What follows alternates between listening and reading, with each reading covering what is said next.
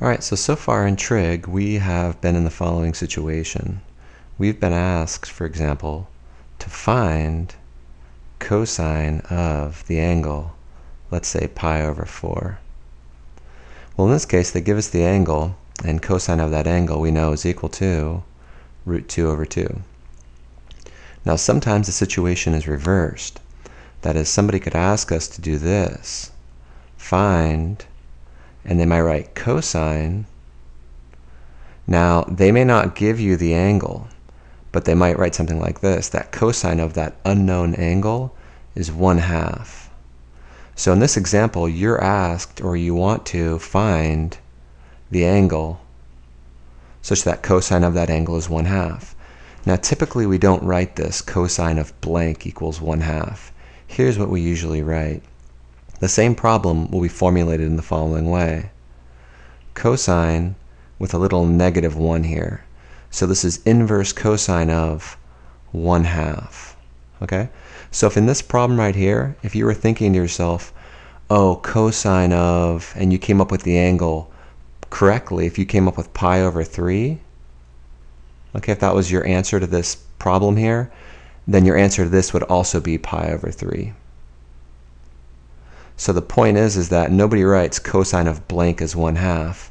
We write inverse cosine of 1/2 equals pi over 3. And you have to know that when somebody writes this, what you're doing is you're looking for an angle the same way you'd be looking for an angle in this problem right above it. So you might be thinking to yourself, well, wait a minute. There are lots of angles such that cosine of the angle is 1/2, right? After all, there are infinite angles. How do you know that you're looking for pi over 3, or why did I choose pi over 3? And that is a very good observation.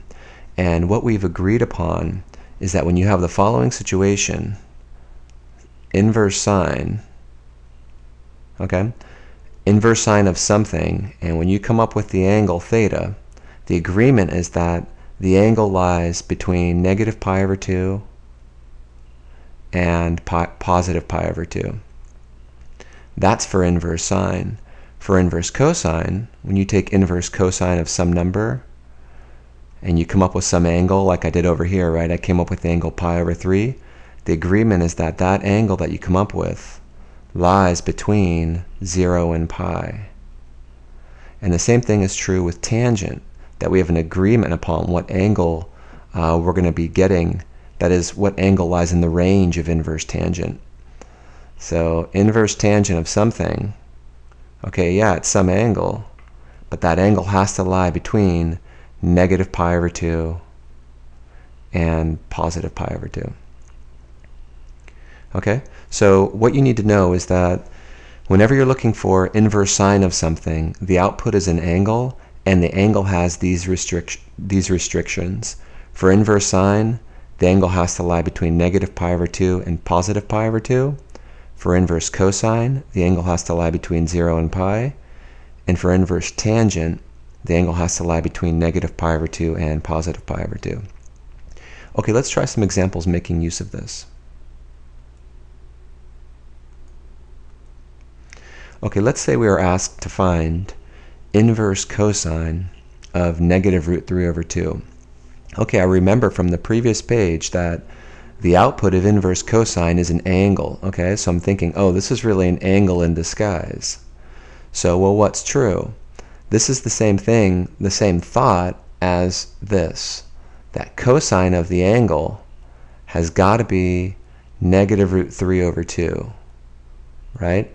That's part of it. And from what we also talked about is that the angle, because we're dealing with inverse cosine, that angle has to lie between 0 and pi. Okay? So you're looking for an angle that satisfies these two requirements. The angle, cosine of the angle is negative root 3 over 2, and the angle lies between 0 and pi. Okay, well, where is cosine negative? Cosine is negative in quadrants 2 and 3, right? But if you add this restriction that the angle has to lie between 0 and pi, we must want an angle in quadrant 2. Now cosine, of course, if you're talking about a unit circle, cosine refers to the x-coordinate.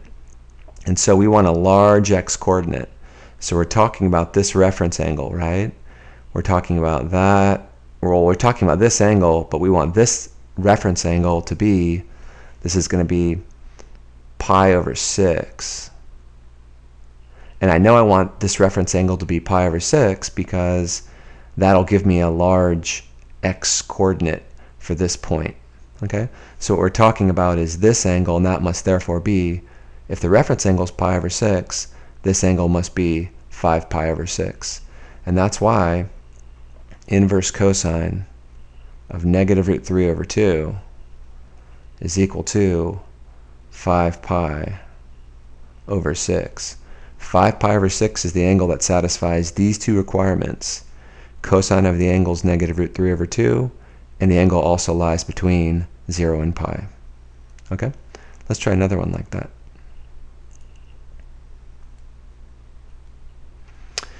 Okay, so now we're asked to find inverse sine of 8 pi over 7.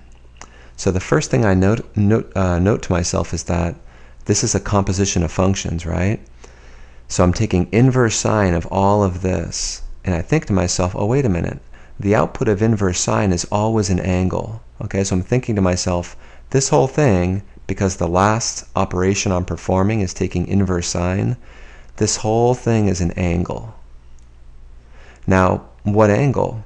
Well, this is equivalent to sine of the angle is equal to, well, whatever's in parentheses, just like before, right? So sine of the angle is equal to all of this. That is sine of 8 pi over 7. Now, that's not the only restriction, right? Because the output is, the angle is the output of inverse sine. The angle also has to lie between negative pi over 2 and positive pi over 2. Okay, so first of all, I think about sine of 8 pi over 7. Now, I don't know what that is, right? Because 8 pi over 7 isn't one of our special angles. But I do know where 8 pi over 7 is, right? I know that it's a little more than 7 pi over 7. So if I draw in a reference angle here, okay, then all the way around would be 8 pi over 7. That would make this angle right here, the reference angle, pi over 7. So this up to there is 7 pi over 7, and this would be an extra pi over 7, right? To make a total, a grand angle of 8 pi over 7. Now, if I'm dealing with a unit circle, that is a circle with radius 1, then I know sine of that angle, I know sine of angle is simply the y-coordinate. So if I think about this length right here, right, I can see that that y-coordinate, well, that y-coordinate, the y-coordinate of this point is going to be negative because we're in quadrant 3.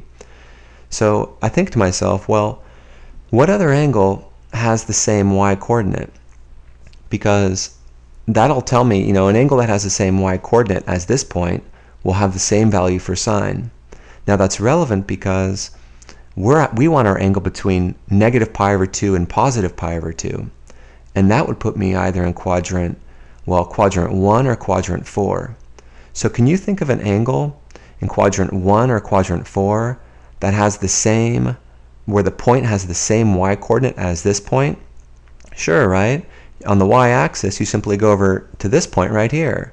So if you think about that angle, so let's draw that in. So this angle right here is equal to that angle. And that would mean that the y-coordinates are the same, right, for these points. That is, this length is the same as that length, and they're both negative. So if this angle is pi over 7, then this angle must be pi over 7 as well. Now, of course, what's great here is that that means that we have this, right? This is the angle of interest, negative pi over 7. Now, you might say, wait a minute, why did you choose that? Why didn't you just go all the way around? And the answer is because you want your angle theta to lie between negative pi over 2 and positive pi over 2. And negative pi over 2 would be going this way, and positive pi over 2 would be going that way. Okay? So we wanted negative pi over 7 so that this second requirement would be satisfied. And so our answer is this. The angle we're looking for is negative pi over 7. that is inverse sine of sine of 8 pi over 7 is equal to negative pi over 7. Now this problem illustrates an important point, that simply because you have inverse sine and sine, simply because you have the composition of those two functions doesn't mean they simply undo each other and you simply get the angle that you started with, right? You have to think about this second restriction, and that may lead you to an angle that wasn't what you started with. Okay, let's go ahead and do another example, keeping all this in mind. Okay, in this problem we're asked to write as an algebraic expression in u. And what we have here is sine of inverse tangent of u. So the first thing I thought to myself with this problem is that oh, in parentheses here I see it's inverse tangent of u. And I know that the inverse trig functions always give me an angle. So I first think to myself, okay, what do I know? Well, that inverse tangent of u is some angle. Okay? That's the meaning of the inverse trig functions, is that the output is an angle. Now this is logically equivalent to tangent of the angle must be u, just like before. So tangent of the angle we're looking for is equal to u. But don't forget the restriction, that the angle for inverse tangent has to lie between negative pi over 2 and positive pi over 2. Okay, so you don't just want any old angle, you want an angle that lies, well, between negative pi over 2 and positive pi over 2. So the angle we're thinking about, now u could be positive or negative, right? So if u is positive, well, the angle must lie in quadrant 1, because only will tangent of an angle up here be positive. Well, tangent's positive here as well, but because we have the restriction that the angle lies between negative pi over 2 and positive pi over 2, if u is positive, the angle must lie up here somewhere in the first quadrant. Okay? So this is one possibility, right? Theta could be up here. But the second possibility, of course, if u is negative, well, what angle do we need such that tangent is negative? Well, that would have to lie in the fourth quadrant, right? So we may have a situation like this where the angle lies in the fourth quadrant. So this could be a theta as well. So now what we're going to do is we're going to acknowledge that tangent of an angle is always y over x, right? The y coordinate divided by the x coordinate. Now what we can do is we can think of u, we can think of it as u over 1. And what I can do is say, oh, I'm going to let that the u be my y and the x be my 1. So I'm thinking of the u as y and the 1 as my x. Okay? Now what I've done, of course, is I've strayed away from the unit circle. As soon as I said the x coordinate is 1 and y is u, no longer is the hypotenuse of this right triangle going to be of length 1, right? Because this is of length 1 now. So, but what I can do is draw in my right triangle here. Okay, and I'd have a right triangle here as well. This is another possibility for theta. And with this choice here, right, if x is 1, well, this would be the x coordinate of both of these points. So the x coordinate is 1 either way with this decision here. Now, y could be, I'm deciding y is, or u is y, okay? So the y coordinate would be u here, and this y coordinate would be u as well, okay? Now with those decisions, with x known and y known, can you find the hypotenuse? Of course, right? Because we know that r is equal to the square root of, well, the square of x plus the square of y.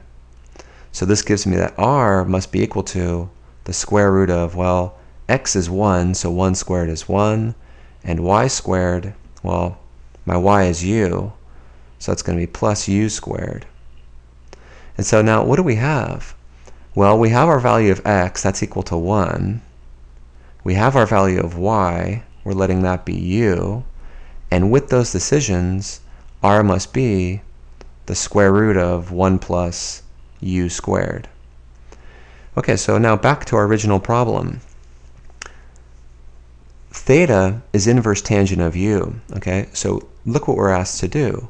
Find sine of this whole angle. Well, I don't know what the angle is, but I do know that sine of the angle is always y divided by r. And I have my y and I have my r. So that means that sine of my angle, but of course my angle written as inverse tangent of u, sine of that angle is my y, which is u, divided by my r, which is the square root of 1 plus u squared. Now what's interesting about this problem is that if u is positive, well, then sine is positive, right? And if u is negative, well, then the output, well, then this u is negative, and then sine of that angle would be negative as well. Okay, so those are some examples of how we practically work with inverse trig functions.